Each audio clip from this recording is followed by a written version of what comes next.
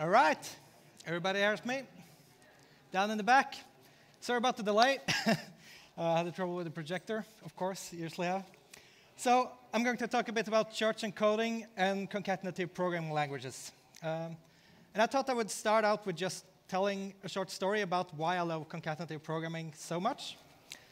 And it started out way back when I was a student, and I took this AI course, and I had the great, inspired idea of trying to learn functional programming, Lisp, Dvorak, and Vim at the same time, doing the assignments. So that worked out about as well as you can think. I didn't learn Vim, didn't learn Dvorak. I only got the rudimentary introduction to Lisp, but still, I stuck with this nice idea of getting in a sort of a feeling about how functional programming could be a wonderful thing. I sat down and I thought, oh, how great. We have these simple constructs. You have this simple core with small functions, and you sort of build on top of that. The simplicity and the cruft that went away, it was sort of a great revelation. And I was happy for a while.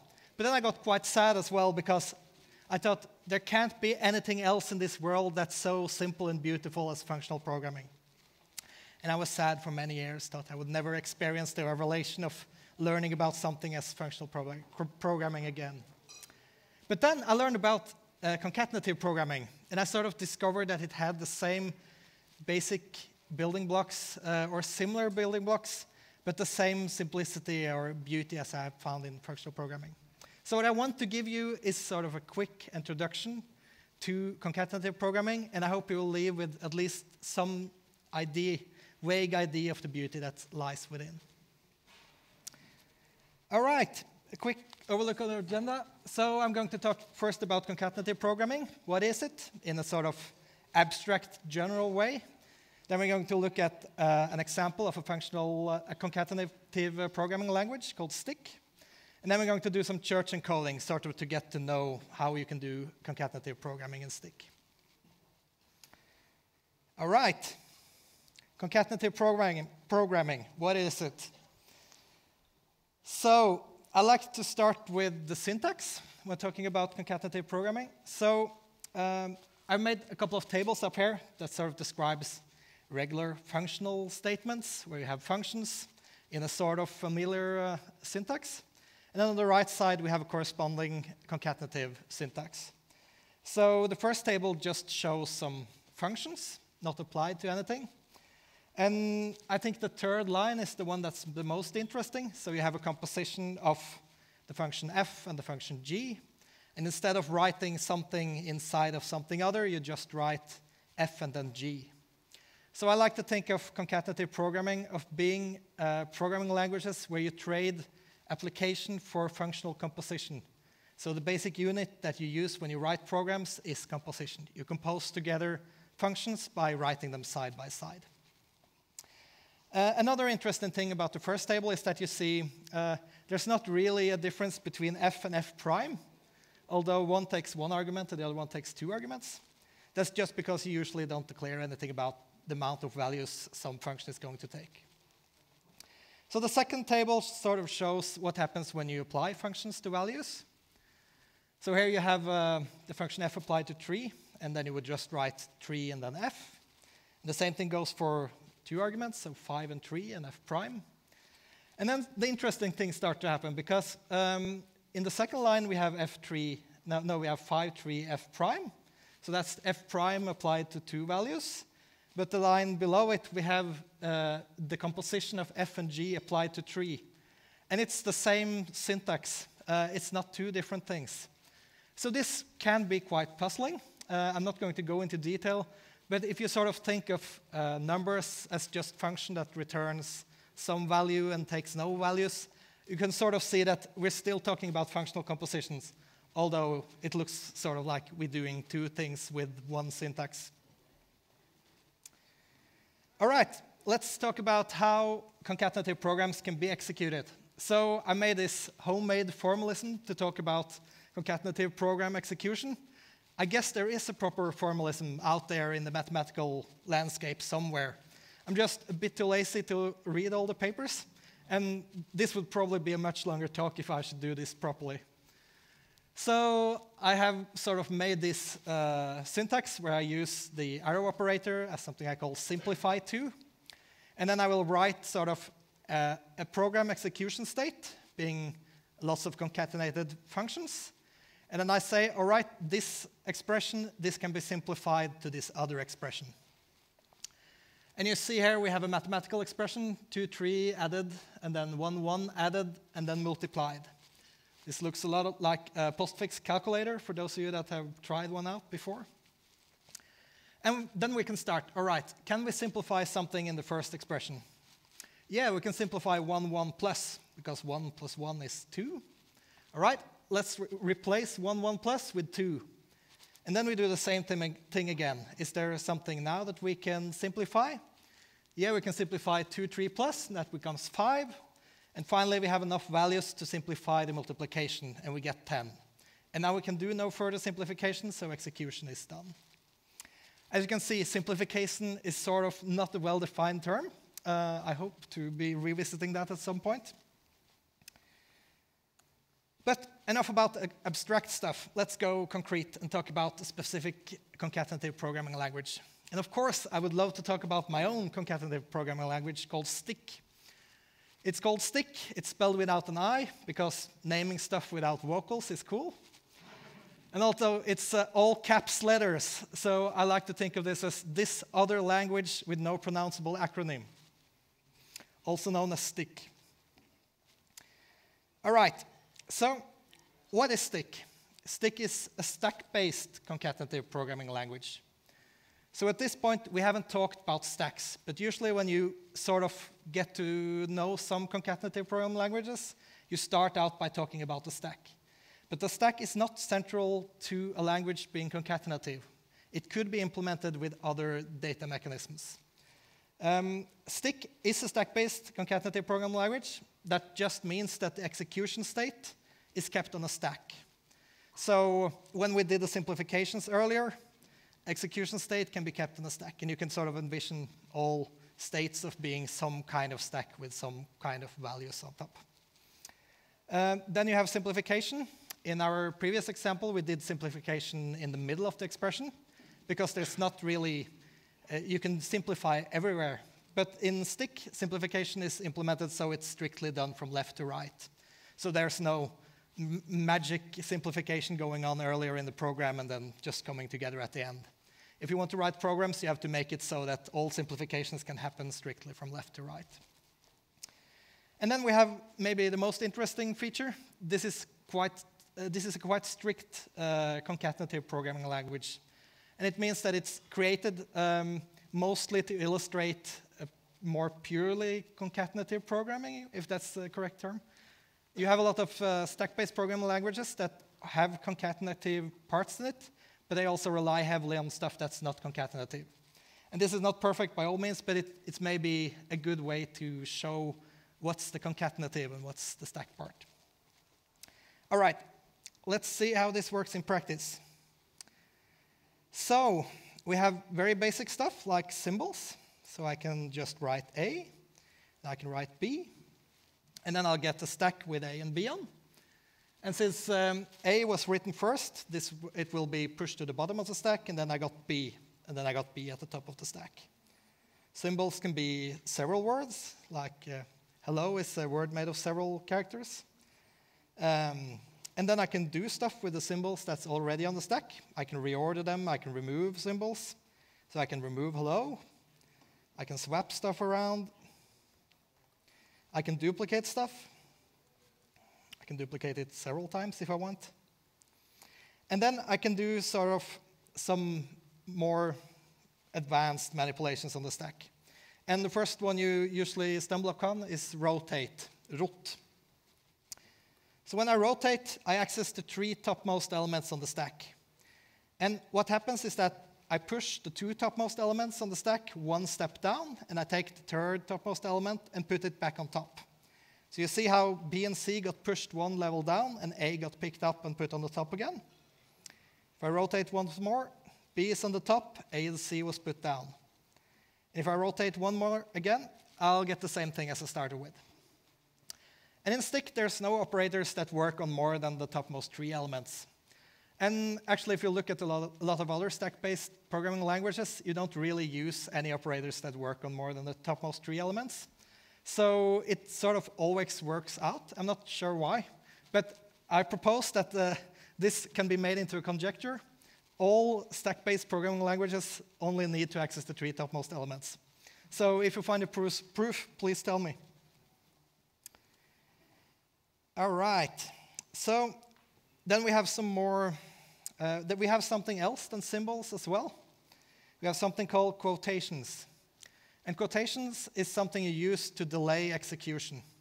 So let's say I have something like A, B, and then I want to remove something.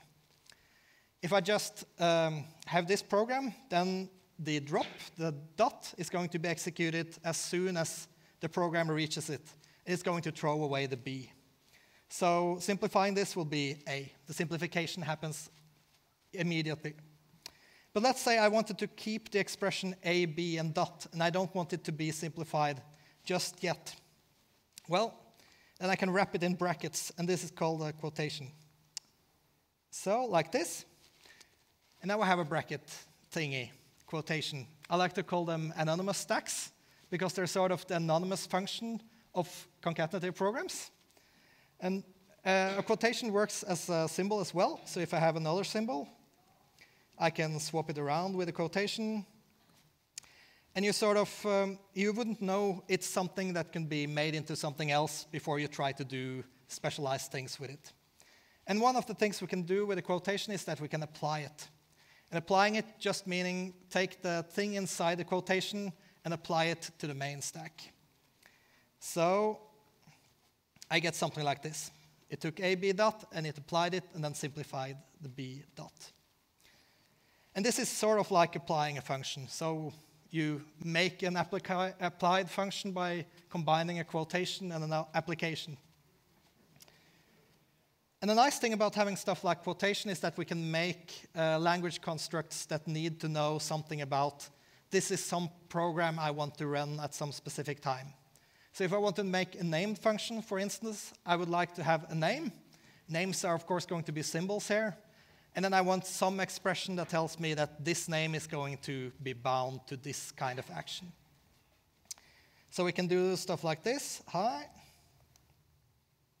And then we can call this hello. All right, now I have a symbol and quotation. And then I can define a word using a hashtag symbol. All right. Everything went away. The hashtag symbol took all our quotation and symbols away, and now we got something that works like this.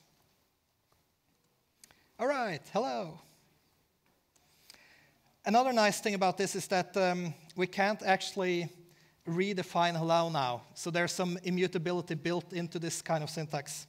So if I want to do something like this, okay, B, I want to rebind hello to B. Oh, this won't work, because I can never put the symbol hello on the stack again because of the eager simplification. All right. We can do stuff with quotation as well. Let's say we have a quotation like this, and we want to chop off the first element of the quotation. And we can use a chop operator, gives us something like this. And we can combine quotations by using concat symbol. And this gives us the ability to manipulate quotations and, in essence, manipulate programs before they're executed. So we can build up new programs combining quotation, and then when we have a final program, we can apply it to get that desired effect on top of executed. All right. So let's talk about church encoding. So I guess a lot of you have done church encoding and learned about it. For those of you that haven't heard about church encoding before, this is just a way to represent data with functions. So you sort of say you make these kinds of functions, and you say that this function, this is going to represent the Boolean false, and this function is going to represent the Boolean true. And by doing this in clever ways, you get interesting data meaning-like functions that you can do stuff with. And as far as this talk has gone, we haven't seen Booleans and numbers yet, so we'll try to make them now. All right, so this is a usual way of church encoding Booleans. So you make a function that takes 2 arguments, and it gives you 1 back. And then you have true. It will give you the first argument, because it sort of chooses the first argument, and then false will give you the other argument. And I like this idea because it sort of it encompasses the idea that Booleans are tied to making a choice. So how can we make this in a concatenative language? Well, we would like something that's just represented with true and false, because as we saw in the syntax part of the talk, we don't really declare the stuff that the function is going to take. And then we would like something that's not applied immediately, like a quotation. Because if we just had A, B, true would give us A, then we wouldn't be able to just have Booleans on the stack and use them as regular data. So how will we make this? Well, we can sort of use drop to do this. So if we have 2 elements and we want to choose the first one, then we can just remove the last one. And how will we delay execution so we get something that can work as data? Well, we just wrap it in a quotation. All right. If we apply this one, we get A. Same with false. This time we just have to swap stuff around before we drop it. All right, and then we get B. And then we just have to encapsulate that in the quotation as well to get the delayed execution. So now I'm going to turn on some interesting stuff. Because next we're going to make not and it's hard to reason about quotations with swap and drop in them. We'll write something, but it will be shown as false and true. All right, not is a very useful Boolean operator. And how can we make it? The nice thing now is that Booleans are functions, and if you apply them, they'll choose one or the other thing. And we can exploit that in making not. So let's say that we have a Boolean, and we just place false and true in front of the Boolean, and then we apply it. Well, if it's true, it's going to choose the first Boolean, and if it's false, it's going to choose the second Boolean. And if we place false as the first Boolean, then true is going to choose false and become false, and vice versa for false. We can see how this works. Well, let's start with true then. Okay, so this is the Boolean we want to not. And we can add false. And we can add true. And now we need to move the true value to the front of false and true. So I know it says true here, but this might not be the Boolean value we're trying to not. And we can do that with rotate. All right, so now we got the true on the top of the stack. And finally, if we apply it, we get false. And we can bind this into a named function called not. We can do the same thing with and. And is going to use 2 Boolean values and going to organize them in another sequence. So we see that if we have a Boolean value x and y, and we just arrange them like y, x, x, and we applicate one of the x's, we magically get something that works like and. So how can we make something that constructs y, x, x?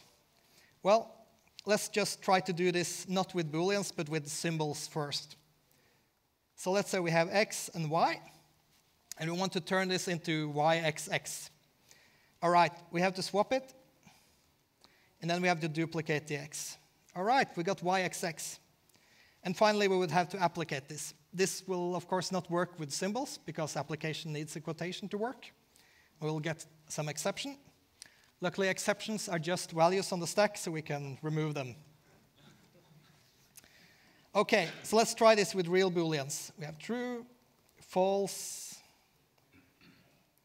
and then we need to swap it, and then we need to duplicate it, and finally apply it. OK, and true and false is false. I'm going to jump over the if-else example. It's exactly the same as not, but you just grab some quotations instead and you apply them twice.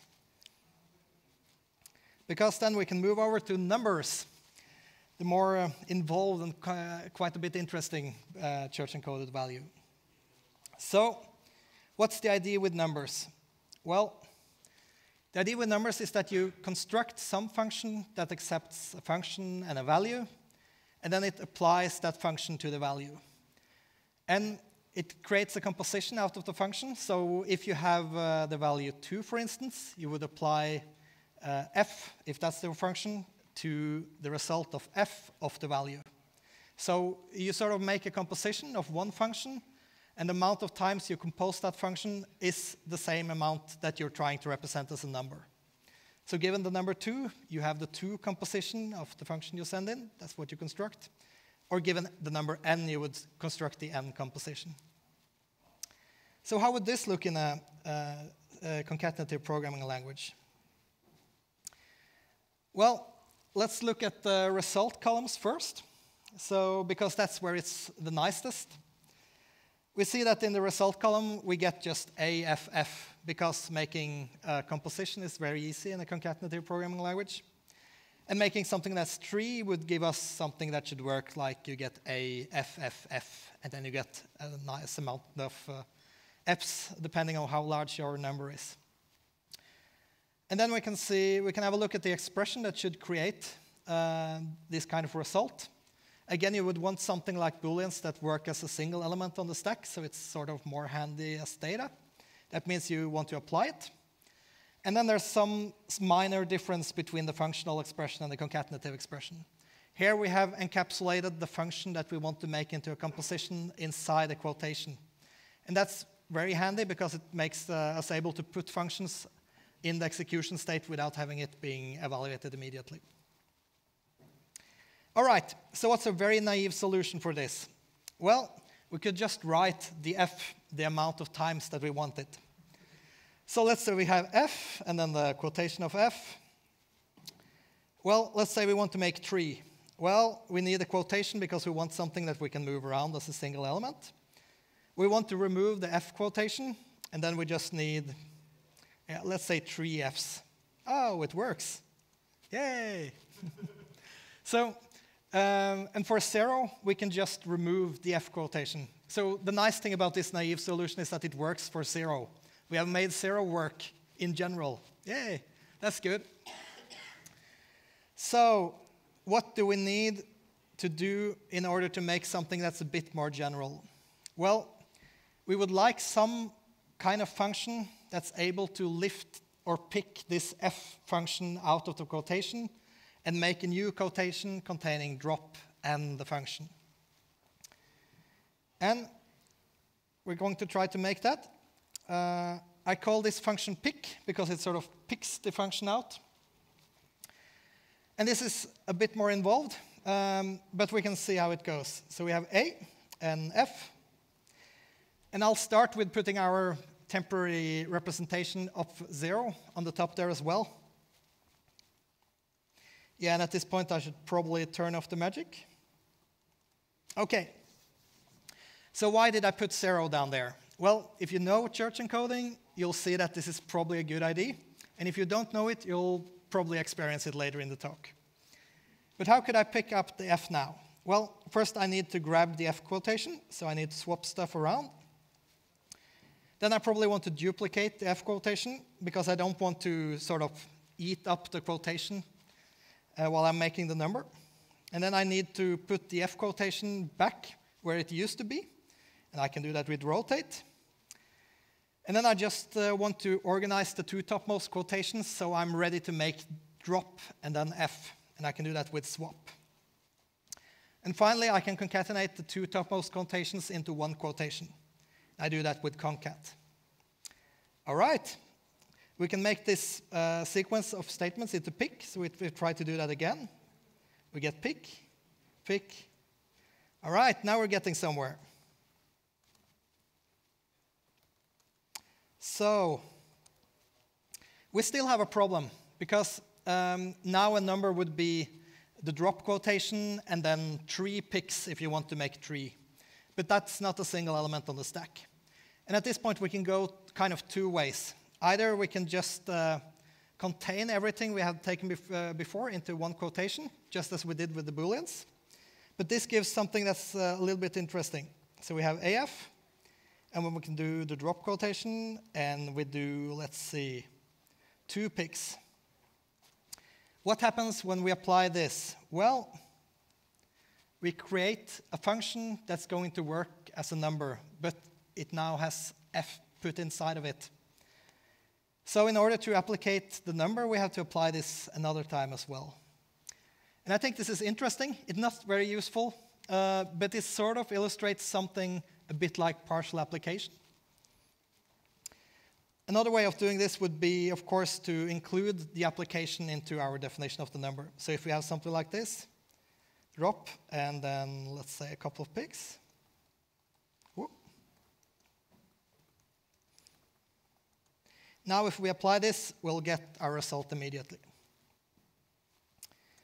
Okay, we're pretty close now. We have something that works as a number, and it works the way we expect it when we apply it, and it's a single element, so we can move it like a single data element. But it's still quite hard because we have to write each number as a new function. So if we want to write 3, we have to write the drop quotation, pick, and applicate. And what we would like is some function that's able to construct new numbers, usually starting with 0 and adding another number, so that we can make a specific number just by taking one number that's 1 less and adding 1 more. And we can do this with the successor function. And the idea with the successor function is that we need to sort of split the drop quotation off the top. And then, so let's see, just split it off the top. And then we want to insert a pick. So we add a pick quotation. And then we needed to organize this so we have the drop quotation and the pick quotation and the app quotation. And we can do that with the rotation. And finally, we need to concat these things together to get our next number. So we concat twice. All right, this gives us a number. The number 1, or 2, or 3. Okay, I'm running out of time, but I have one bonus thing to show you. So you can do church encoding. We could have made plus, we could have made multiply, we could make other stuff. But you can read all about that in the standard library. So instead, I'm going to show you how to make self-replicating code in STCK. So let's say we have a quotation like this. It duplicates something, and then it applies it. So let's say we try to duplicate this quotation, and then apply it. Oh, we get a Stack Overflow. Or a halting error, depending on what you prefer. All right, thanks for listening.